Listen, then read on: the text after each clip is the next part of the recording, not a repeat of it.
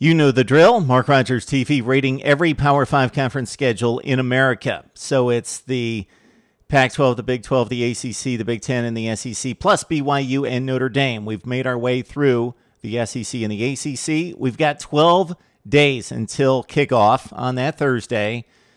We've got 37 more schedules to get through. So yes, this is a drill.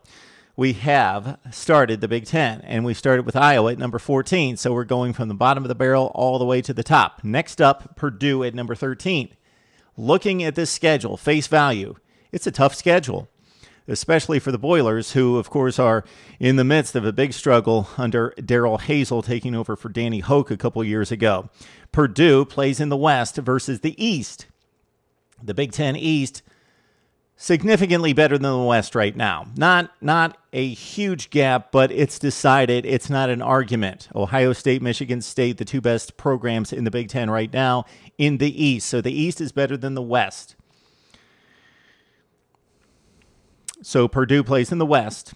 Not every Eastern Division schedule is tougher than every Western Division schedule. There are a number of exceptions. So it's not like the West and the East and the SEC, where I tried to find a team in the SEC East with a more difficult schedule than a team in the West. It just did not happen. But it's happening here.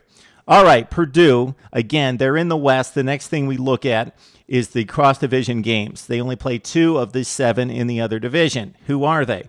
Well, they've got the annual date against Indiana on November 28th, so that's the lightest touch you can get in the Big 10 East. But they've got Michigan State on October 3rd. They have to go to East Lansing to take on Sparty, so that's difficult. So I was cross-checking these schedules over and over and over because I thought Purdue cannot have the 13th rated schedule in the Big 10 because they play Michigan State, and they play a significant non-conference opponent in West Lafayette on September 19th, Virginia Tech. But you will see in our next few posts why Purdue is still down at number 13. Iowa checks in at number 14, and Purdue's schedule is much more difficult than Iowa's. Of course, again, the difficult cross-division game against Michigan State.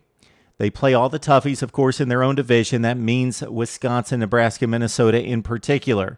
They've got the nice game against Virginia Tech at home. They open up against a pretty decent Marshall team at home, or that's actually on the road in West Virginia. Their other 2 non-conference games are Indiana State and Bowling Green. So how do I come to this conclusion?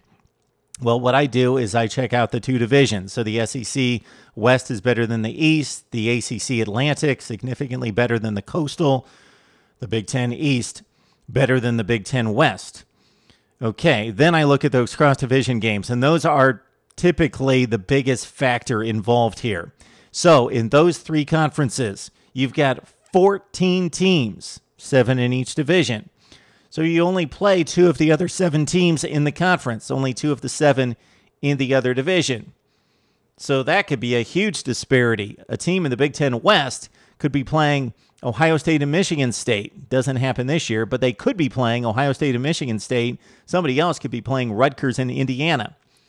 So that's a huge decided factor for teams being ranked where they are. And then next, we look at the non-conference slate.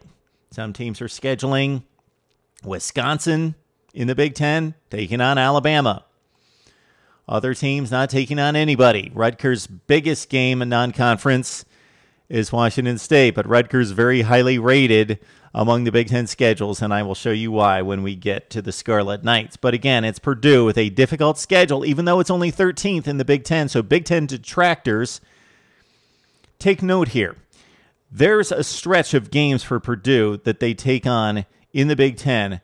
Michigan State, Minnesota, Wisconsin, Nebraska, 4 consecutive weeks. That's a difficult October for the Boilers, taking on Sparty, Minnesota, Bucky Badger, and the Huskers of Nebraska consecutive weeks. Purdue, good scheduling here. I don't know if it's going to be good for Darrell Hazell's job status in 2016, but it's the 13th rated schedule in the Big 10, and we will compare and contrast as we go forward right here on Mark Rogers TV.